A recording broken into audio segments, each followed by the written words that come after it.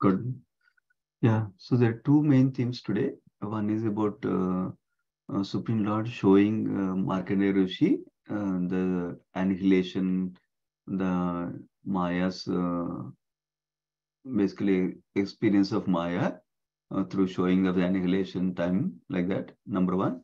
Number two, Supreme Lord shows his beautiful form of a small baby also in this section. Those are two things we'll see today. So I think it's Hemang Mataji. Whenever you're ready, you can start, Mataji. Okay, Prabhuji.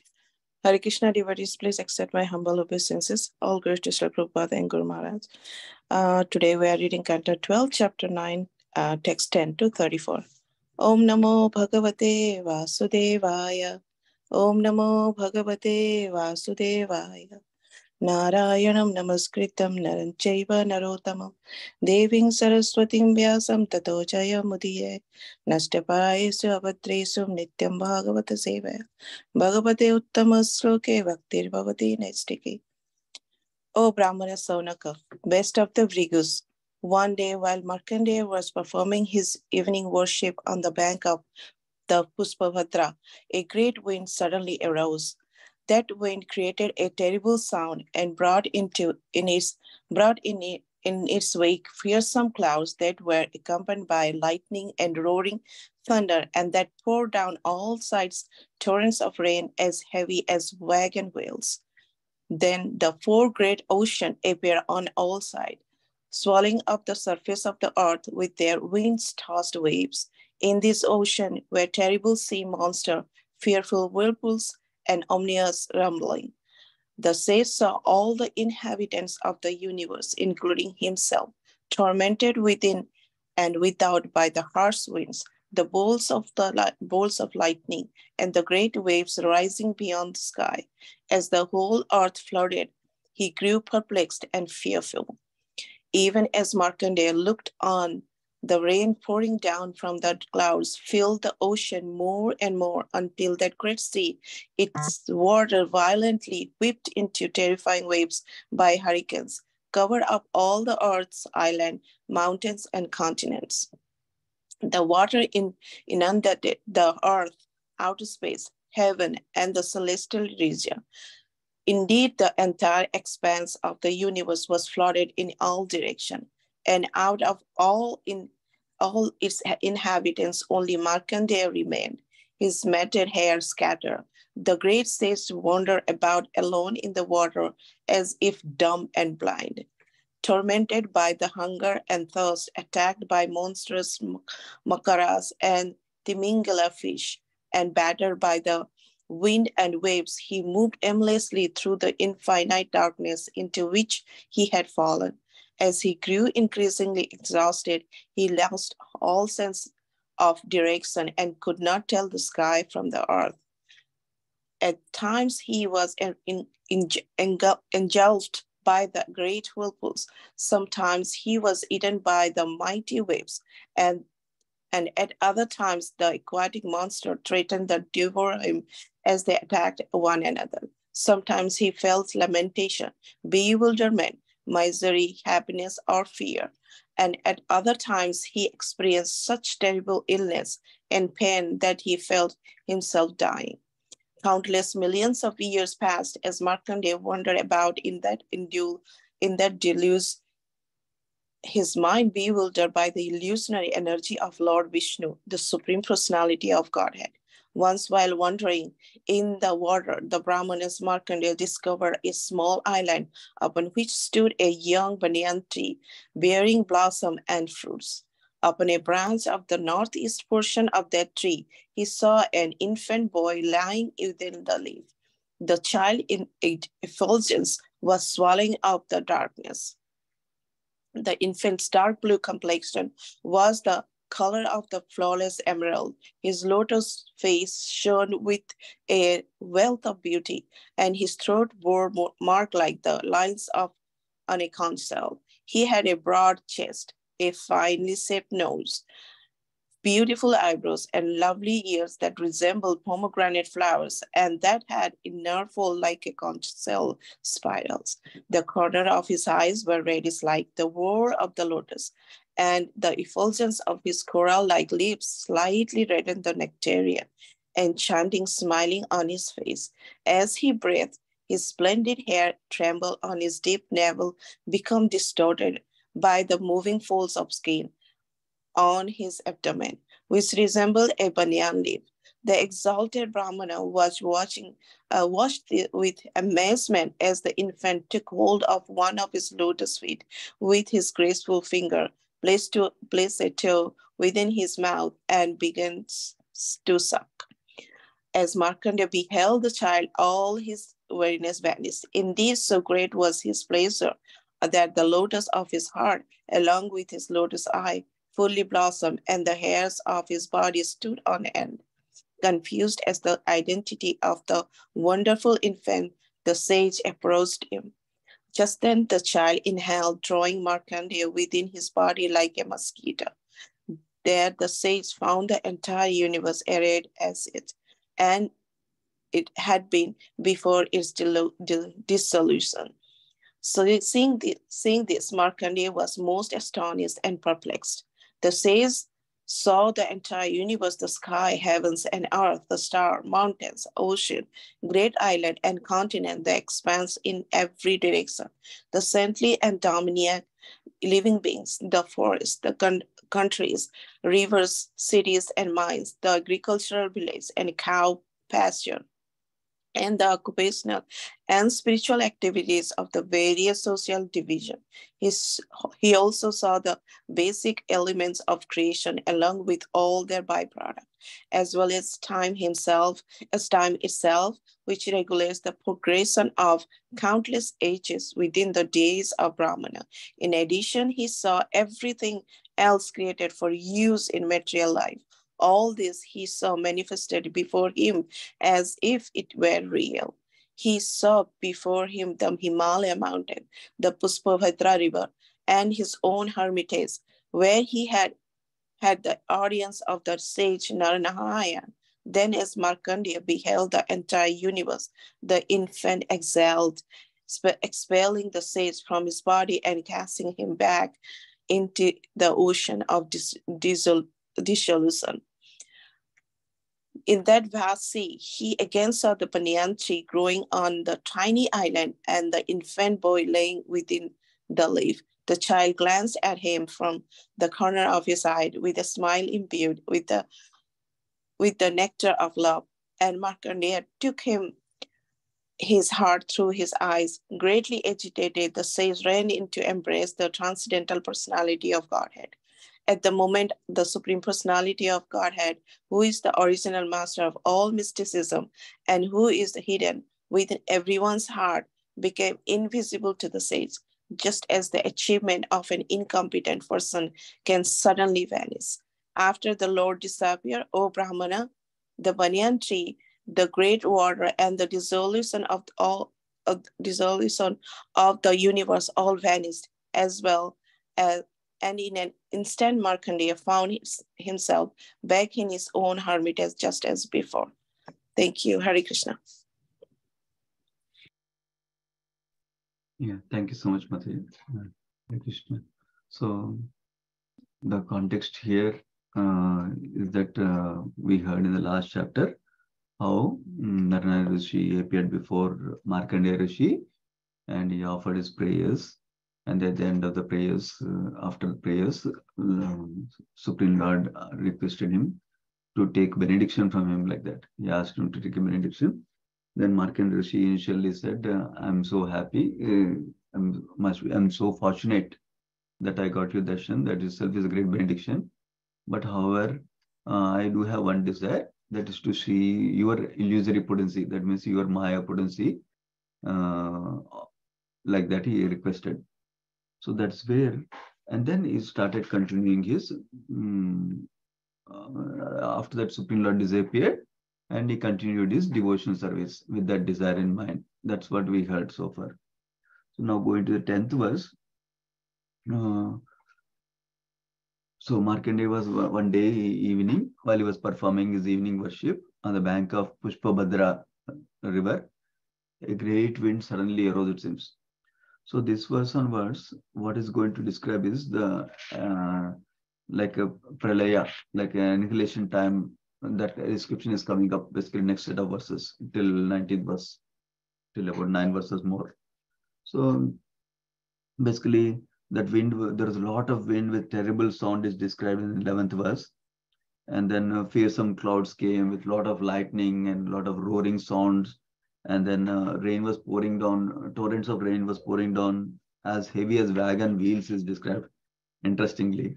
In the 10th canto description of Govardhan Lila, what we hear about is the rain is coming as if like pillars were falling down like that. Drops of rain is like pillars like that is described. Here the description is as heavy as wagon wheels, like that is described here. It was so big basically. Then uh, everywhere people, it was surrounded with water, is described surrounding, and there were terrible sea monsters in the vast water. Fearful whirlpools were there, and then they saw that all the inhabitants universe, irrespective of the type of living entity. Purport clarifies the four types of living entities that come from embryo, like human beings, for example, that comes from what is it called? Eggs, like birds, for example, or that come living beings that come from seeds, like plants and trees, and then living beings that come from perspiration or sweat, the small microbes like that.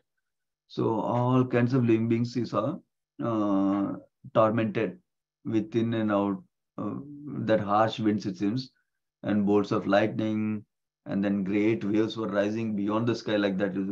So much water is there everywhere. Whole earth was flooded, and he grew perplexed and fearful.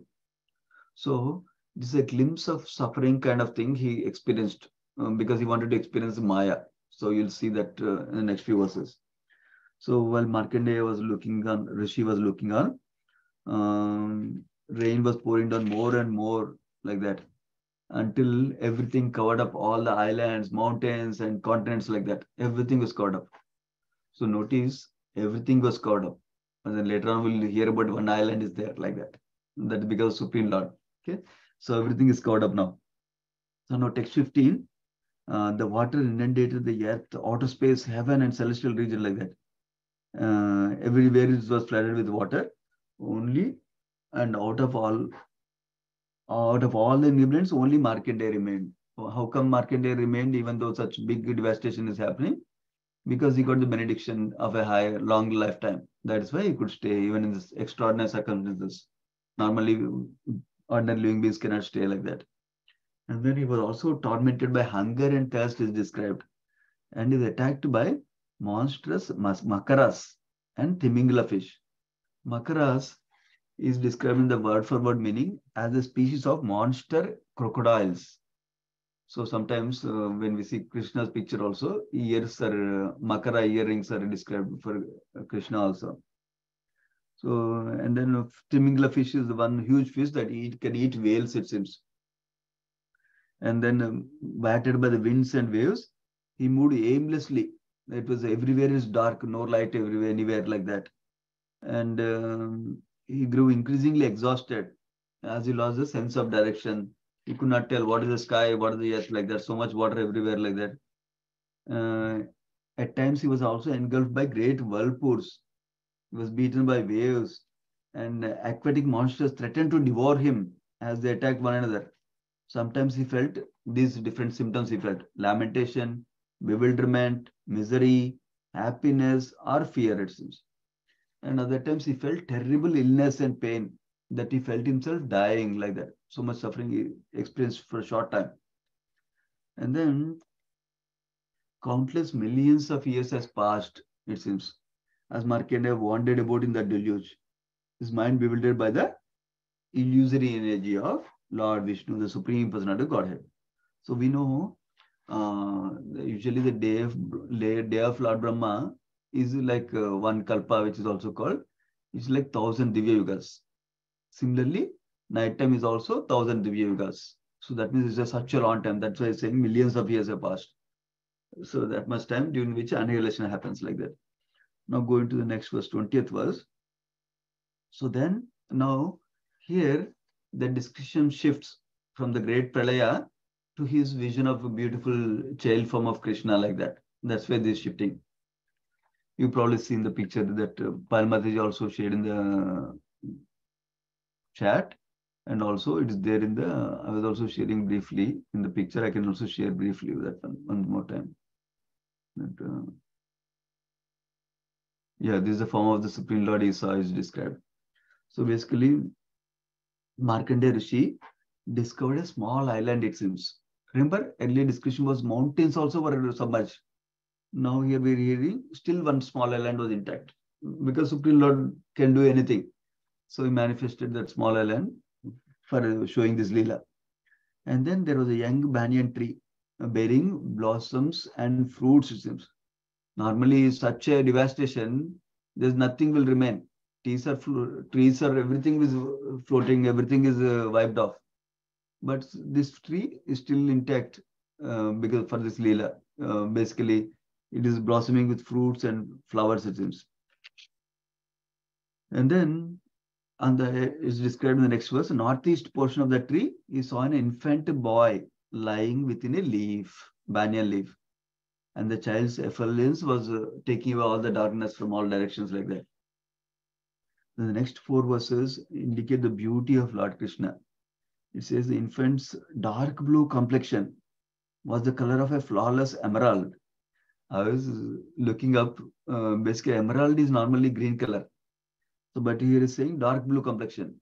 Even Vishwanath Chakravarti Thakur commentary also says the same thing. Dark blue is complexion, and he compares with emerald, Mahamarakata, like that. That's the Sanskrit word used. Apparently, emerald also has a bluish tint, it seems. Bluish tint, yellowish tint, like that also comes within emerald, or even though overall it's green color like that. Then is a lotus face is described with a wealth of beauty, and his throat has lines of conch shell, like the way Damodar Ashtakam describes also, and a broad chest, finely shaped nose, beautiful eyebrows, and lovely ears that resembled pomegranate flowers. So here the word's translation itself is saying ears are resembling like pomegranate flowers. And still Vishwanath Chakravarti Thakur commentary, which is indicated in the purport also. Oh no, that's not here. That point is not here. In the Burjani Prabhu's book, Vishwanath Chakravarti Thakur commentary indicates that how Lord was also ears was decorated with pomegranate flowers. Pomegranate flowers, you might know, is very beautiful, like a reddish color, beautiful color. It will be there, like that. They decorated, it seems. And then the eyes, corners of his eyes were reddish, like the whole of a lotus, it seems. And his lips are compared like coral-like lips, with slightly red in the nectar, it seems. Enchanting smile he was having on his face. And as he breathed, his splendid hair trembled, and his deep navel and abdomen was like resembled a banyan leaf, it seems. So this Markandeya Rishi was observing this beautiful form of Supreme Lord Krishna, and with amazement, it seems. And what he was doing at that time, he took hold of one of his lotus feet with his graceful fingers and placed a toe within his mouth and began to suck his describe. So this is where the Vishwanath Chakravarti Thakur commentary is very purport that what was Krishna thinking like that. He's thinking, so many devotees are hankering for the nectar of my lotus feet. Therefore, let me personally experience that nectar like that. That's what he's thinking. He's tasting that toe basically. That is what is described by Vishwanath Chakravarti Thakur. And then in the 26th verse, as Markandeya was seeing that child, all his weariness, that means all his tiredness, everything vanished, it seems, because the beautiful form of Krishna is seeing. He was so pleased that his lotus of his heart, along with his lotus eyes, fully blossomed, and the hairs on his head, on his body stood on end. That means he was in ecstatic symptoms like that time. Then he was wondering who is this infant boy like that. He was trying to approach him close to them. Then that time Krishna inhaled him inside, So he went inside the body of Markandeya Rishi, went inside the body of Krishna, it seems. And then, like a mosquito is described. Then the sage found the entire universe inside the body of Krishna. So before the dissolution, how it was, like that he saw everything is there inside body of Krishna. Then he was very astonished and perplexed, it seems. Then Markandeya Rishi saw the entire universe with all the different things like sky, heavens, earth, mountains, all the different things described: cow pastures, villages, agricultural lands, mines. He saw the basic elements of creation along with the byproducts and the time itself. He saw everything created for use in material life. All he saw, all he saw manifested before him as if it were real, it seems. Then he even saw his own ashrama, Pushpabhadra river, and his own hermitage, where he had the audience of the sages Narayana. Then, while he was looking like that, the infant exhaled again. So Krishna put him outside again, back to the waters and everything. And the ocean of dissolution, he was back in that place. And he again saw the banyan tree growing on the tiny land, and the infant boy lying within the leaf, it seems. And the child Krishna glanced at him from the corner of his eyes with a smile imbued with the nectar of love. And Markandeya took him into the heart through his eyes, it seems. So greatly agitated, the sage ran to embrace the transcendental personality of Godhead. He ran to embrace Krishna.